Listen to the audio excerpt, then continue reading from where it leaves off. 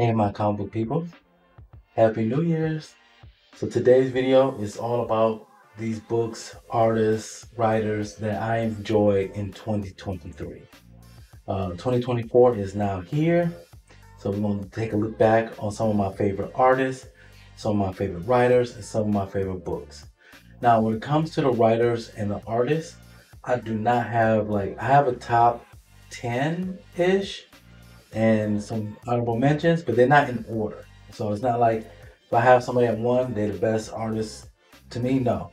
These are some of the artists that I enjoyed when I was reading them. Some of the writers I enjoy reading them. Some of the books I enjoy reading as well. And 99.9% of these books are in my pull list and my LCS. So I'm gonna go over this list. I got this list here because I couldn't remember everything. Also, if I butcher these names, I'm sorry in advance. I'm horrible, horrible, horrible with names. So I do apologize ahead of time.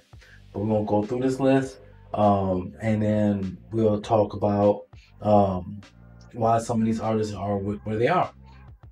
And we'll do artist one. Then part two will be writers, and then part three and final will be the books that I enjoyed in 2023. Okay. Now with the books though, that might be in order of my least of my favorites to the most favorite book I've read in 2023. Okay, so let's get started with this list. We're gonna start off with the honorable mentions. Of course, we're gonna start with those first. The first one is Ed McGuinness for Amazing Spider-Man. The reason why I got him in my honorable mentions, he wasn't like the long time or long term artist for that book. So, but I still enjoy his artwork in Amazing Spider-Man. Nothing against JRJR. I just prefer Ed McGuinness artwork over his. So I have Ed McGuinness as my in one of my honorable mentions. I just love the way he draws Spider-Man. I've always have. I just love the artwork. Period. I've been a fan of his for years, and when he drew Amazing Spider-Man, it was great. The artwork was amazing. Nicholas Draper Ivy is the next one on my list. Nicholas, he draws Static Shadows of Dakota. Now, keep in mind, at first I was like, I wasn't really feeling his artwork, but then as the book went down, several issues later, I started feeling it better. It started really, got a hold of me, and I started liking it. It's not like your hard lines, and it's not like uh, super detailed, but it works for the story, and I really enjoy reading this book, and the art really kept me uh, and kept me wanting to know more about the book. So, Nicholas Draper Ivy from Static Shadows of Dakota um, did a great job. And I almost keep saying Static Shock, but I know it's not Static Shock. I know it's just Static. But yeah, the artwork on that is very well done. Sam Lotfi, Lotfi. They say I'm horrible with names. He drew Mosley. Mosley came out earlier this year, and that was phenomenal. The artwork, I felt the emotion in the artwork. The reason why he's not in my top 10, like I said, there's other books that did the same thing, a little bit better, but I still really enjoyed it from this book from beginning to end. I love the storyline based on this book. It was just amazing. I had a great time reading this. It was very stylistic. The colors were popping. So shout out to his colorist as well. But Sam, his pencil work on this reminds me a lot of another person that's gonna be later on this list. I'm gonna mention them later. They have similar art styles. At first, I thought that was him, but then when I finally got Mosley number one, it wasn't. But I wasn't disappointed about it. But Sam did an excellent job on Mosley. Great artwork, and I really appreciate his style. The next one is Carlos Villa. He draws the current volume of the Avengers. Um, Everybody looks amazing to me. From Black Panther, uh, Captain Marvel, Iron Man, Captain America. They all look amazing in this. The pencil work on here is immaculate. Um, I really love the detail that he puts into his to the fight scenes and things of that nature. Once again, I want to make sure I keep at least a top 10-ish list. If there was a top 11, he'll definitely be in there, hands down, without a doubt. Carlos, you did an excellent job on the Avengers. Um, Appreciate the detailed work that you've done and made the pages come out alive. So now I'm going to do a top 10. These are top 10, but they're not in any order. These are the top 10 artists that they made me really enjoy the book. Nothing against the honorable mentions. Like I said, they barely just missed it. Literally barely missed it. I could have just made a top 15, 20 of artists, because it's going to be a top 20 of writers. In the next video, there's so many good writers last year. But anyways, we'll stick to artists. So I'm going to start from 10 and work my way up to number 1. Like I said, this is not in any order. These artists are in my top 10. Okay, so number 10, I have Cortland L. Ellis. He's the artist on Harriet Tubman, Demon Slayer. At first, when I first opened the pages and I flipped through issue number 1, I said, "Why is all these negative spaces in this book? Why couldn't the artist do something with all this negative space?"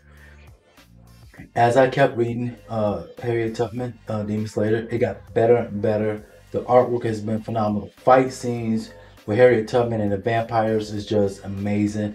If you have not yet read this book, I'm sure you could find, I don't know if the trade is out yet or not, but I know the flop is still at the LCSs, because I know my LCS still has, I think I'm on issue 3 or 4 now, and I know my LCS has all of them. Uh, Advice: go ahead and pick up Harriet Tubman, Demon Slayer. Number 9 and number 8. I just want to say both of these on this list for the same reason. The way both of these books portray gore. I'm going to go with number 9 first, which is Nick Klein in The Incredible Hulk. The gore, how how the Hulk comes out of Bruce Banner. You just like, oh no, wait, no, and then you watch, you're like, oh, that's not right. The way he draws the other monsters and things of that nature, and you watch them, it's something intense, and I enjoyed it though. Like, I need that bit of art style in it, the little gore in it, and when a man transition over to becoming a monster, it's not supposed to be like a quick fix or nothing like that. The way he drew it made me really appreciate the transition from Bruce Banner to the Incredible Hulk. So big ups to Nick Klein. I appreciate your artwork, my dude.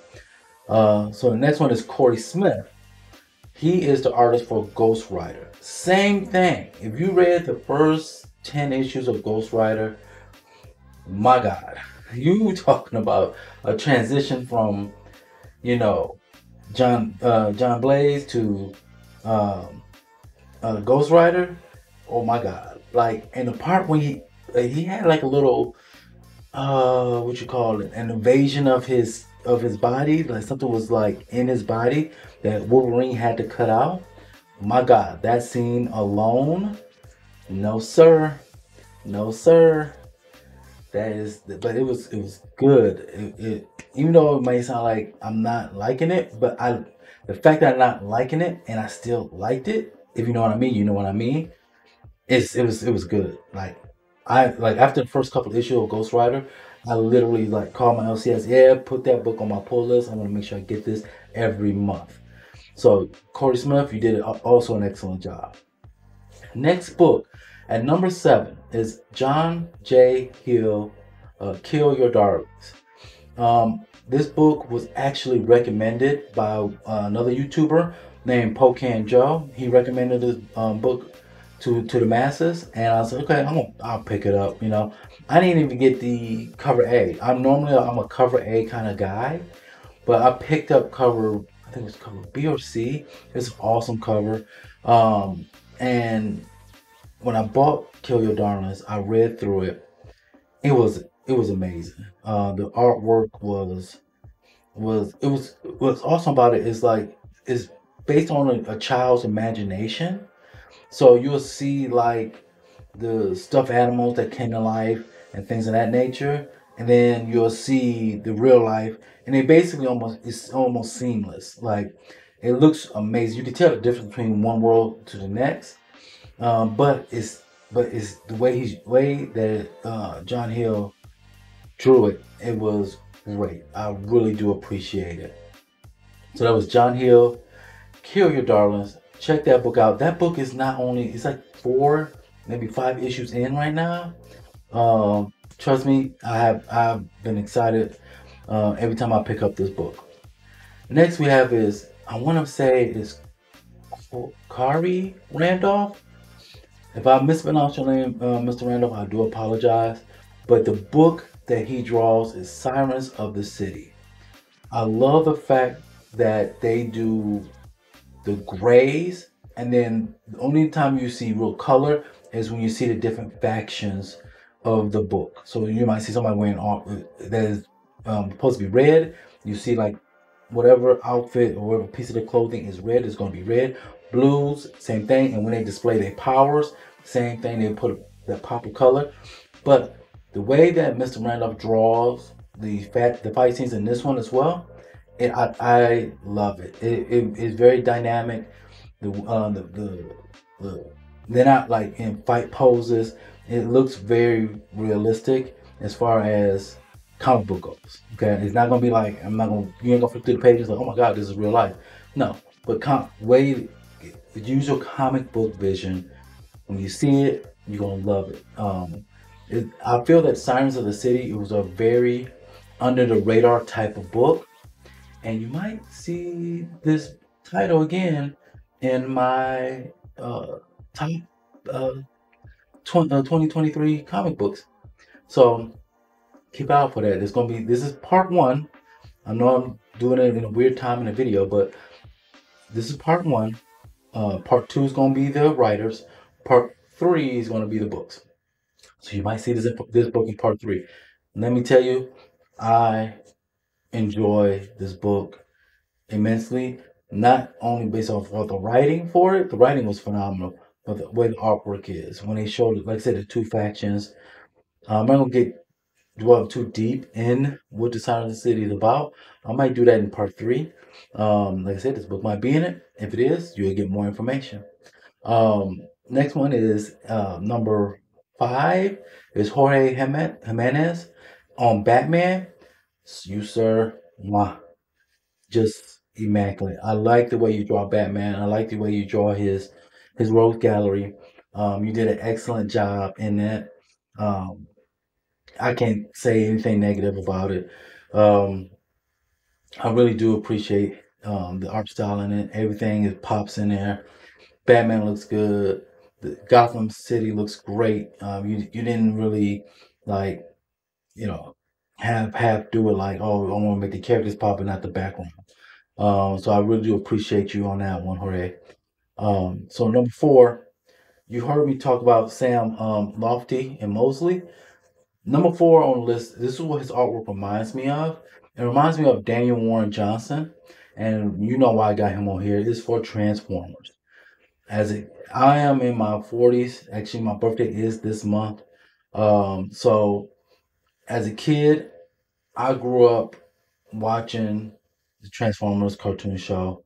One of my all-time favorite animated cartoon will be and forever will be 1986 Transformers the movie. Yes, I did cry when Optimus Prime passed away. Spoilers. And that movie, the soundtrack, we ain't gonna talk about. I know I'm derailing from the comic books, but I have to say this: Transformers, the movie 1986, the soundtrack for that movie was phenomenal. Okay, so back to Dane Warren Johnson. I've been a huge fan of his ever since he did Do a Power Bomb, and then he did Beta Ray Bill. I think it's the other way around. He did Beta Ray Bill first, and then Do a Power Bomb. Huge fan of his. A huge fan of his artwork. It's just it's so dynamic. I can feel the emotion when he drew Optimus Prime and all these wonderful Transformer characters, and even the human element of this book is phenomenal. How the way he captures the emotion of these of each one of these supporting characters. So Daniel Warren Johnson, one of these days, I doubt you ever watch this video. But if you are listening to this video, one of these days, I will meet you in person and shake your hand and tell you that you're doing a phenomenal job. So the next person, this book caught me off guard. Well, and I want to say the cover of it, when I first saw the cover of it months ago, I said I was interested. But when I saw the inside pages for the first time, I try to I try to stay away from um, I try to stay away from internet showing pages of the upcoming books, previews of it, because I want to sit down and open the book and then feel the first experiences of it. So for this next book, like I said, I want to destroy his name. Is it Mattia De Lewis? He's artist for The Call. Oh my God! When I open up this book, the pages of the book is oh my God, is realistic to me. It looks freaking phenomenal. The colors pop, the emotions you can just see the emotions of these characters. This it just everything looks great. The monsters that he create in this looks phenomenal. I mean, I know I use that word a lot, but I'm sorry, but that's what it looks like to me. The monsters look terrifying. Even the cute ones, you look at them like, okay, you're cute and all, but no, I don't want to have you too close to me. I don't want you to get too close to me. So, Mr. De Lewis, like I said, you did a phenomenal job on The Call. That's still a part of my pull list. There's another book that you might see in part 3. If you get a chance, check that book out. It's not that many issues in, and he did a great job. Number 2, number 1, number 2. Like I said, they're not in any order. They're not in any order. Not in any. Okay. Number 2, I have Jamal Campbell and Superman. Jamal Campbell, my God. Now I know I'm late to the game with him. I'm late to the game with him. This is my first time really experiencing or having knowledge of him on a book. His work on Superman. Yusuf, I'm hot fiving you. I might even give you a hug. As long as you don't call the cops on me. Your artwork in Superman is just amazing, immaculate. I really do appreciate how well your artwork is in that book. So big ups to you, sir. I mean, every page from the new character creations, from the new villains that we see in this title, you did an amazing job on it, and I'm honestly, you up there with like one of my favorite artists of all time now. So now I gotta go back and look through the histories of what books you've done, so I can also have that part of my collection. You, sir, are a gem. Last, but I know certainly not least, I know some people that in my comic book community probably say, "Why you haven't mentioned this person's name?" This person has been doing like knocking it out the park on so many good titles.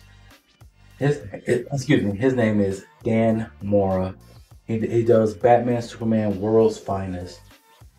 Wow, Like the way he draws Batman and Superman takes me back in time when I was a young man, and I wasn't always really a big DC fan, but I knew the big two. Like, I knew the big two, Batman, Superman. I knew those guys. Like you can, you know, you see the emblems on the chest. Yes, I know that's Batman. Yes, I know that's Superman. The way he draws these two characters is phenomenal. I really appreciate uh, the way he does this artwork. Like I said, it takes me back in time when I was watching the Batman cartoons and the Superman cartoons, and it just got that old school feel to it that I feel that's missing in today's comic books. And the way he draws the action scenes, you could tell though that the power of Superman, the slickness of Batman. Dan Mora, you are seriously also a gem in the comic book community. If I see you, I will not only shake your hand. Not only will I shake your hand, I will give you a hug, maybe even a peck on the cheek, if you allow me to. So these are my top 10 artists with some honorable mentions. In the comment section below, let me know what are some of your top 10 artists uh, that you had fell in love with in 2023. Now, there's probably a ton of other artists that I probably have on my list, but all these lists are based off books that aren't in my pull list. Okay, and if it's not in my pull list, I'm sorry. They maybe will be there for when I do this again later on in 2024. But right now, I'm just basing on books that I've read on a consistent basis, books I have in my pull list in 2023. So if you, like I say, you don't see them, mention some artists. I might check them out for 2024. Name some artists that you fell in love with down below. Now, like I said, there will be some more news in part 3 after I do talk about my top 10 comic books in my pull list for 2023, and there's gonna be some news there. There's gonna be some uh, updates of what my channel is going to be about.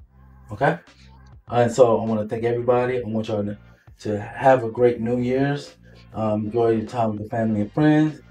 Make sure y'all be safe, and don't forget, and always, happy collecting. Peace.